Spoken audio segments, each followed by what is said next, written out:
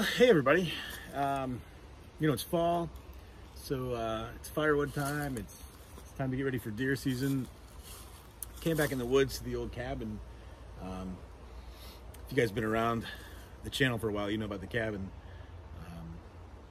If you don't, I'll put some stuff up here. But anyway, so back here kind of checking out the feeders and all that. We had a storm recently, and back here in the woods, a lot of times from the house you can hear trees snapping and popping, stuff like that. But I did not expect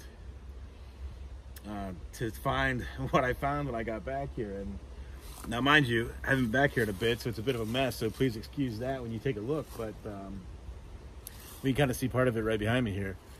I'm surprised by kind of the mess we got back here. So let me show you around a bit and let you see what we're working with.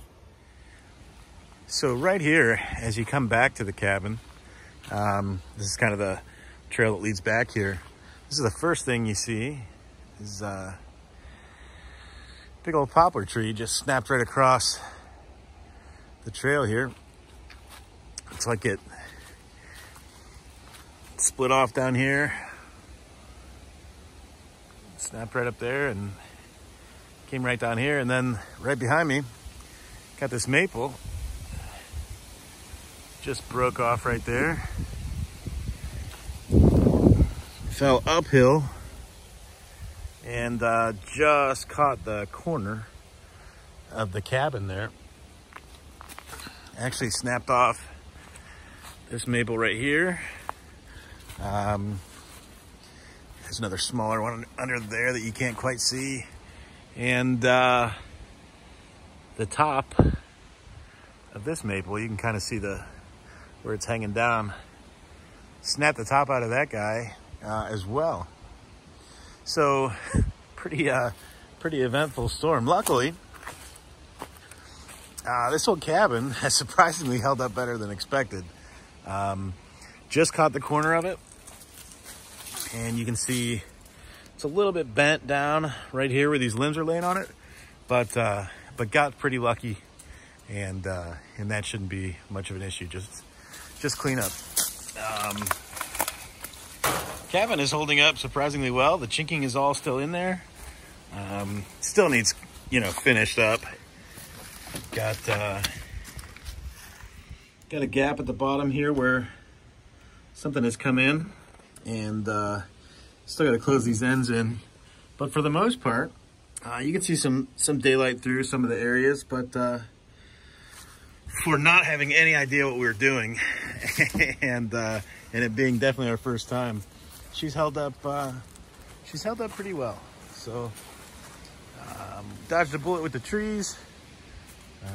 Got a bit of cleanup to do, quite a bit of cleanup to do. You can see the fire pit hasn't been used for almost a year now. We've got a little friend that's been hanging out here by the fire, but and then obviously, the weeds and stuff have grown up quite a bit. Other than that, not too worse for the wear, but things are looking good back here.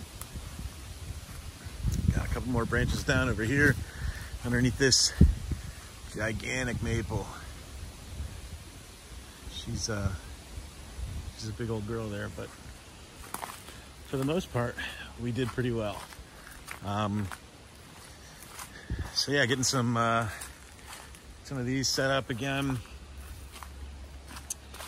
I haven't done much with the feeders around here yet this season, but I'll start getting some of these filled up. Looks like we got another one down there, one leaning pretty good there.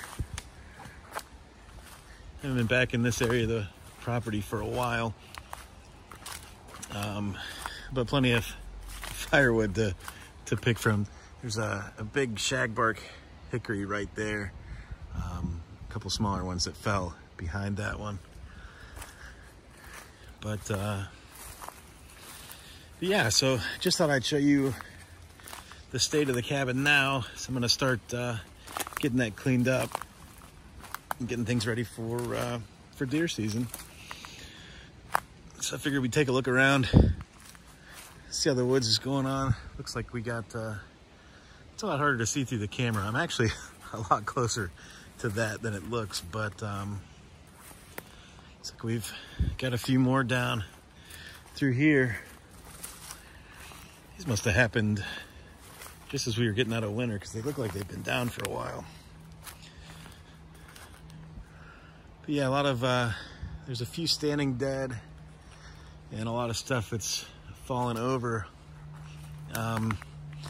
Maple, you know, hickory, some walnut, beech. So pretty decent firewood.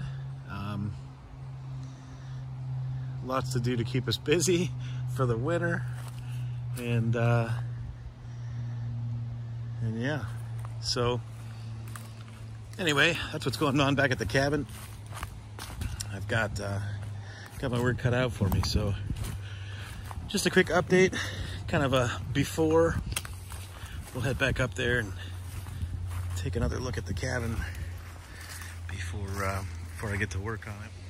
So trying to skid logs out of here or basically do anything is pretty tough because of this. A lot of these mostly covered in moss, so it's tough to make it out. But if you look through this trail that was once cut through here, it's a little overgrown, but you see these. I mean, these, again, it's tough to tell on camera, but that's a pretty sizable rock, and they're just everywhere. So it is, it makes it tough to get through here. So I picked something up, and I'll kind of be doing a series of videos on getting it ready. But getting bigger equipment through here, when you've got these all over the place, and this is probably 2.5 feet across, maybe a foot high right here, it makes it real tough to fit through here with any kind of tractors, you know, stuff like that. So I picked something up to make this a little bit easier, something that's going to fit in a little better and kind of be able to squeeze in these narrow pathways like that right there, but still have plenty of pulling power to be able to pull, you know, small trailers through here, logs, stuff like that. But yeah, it's again, they're covered in moss, but you can tell there's just rocks everywhere back here.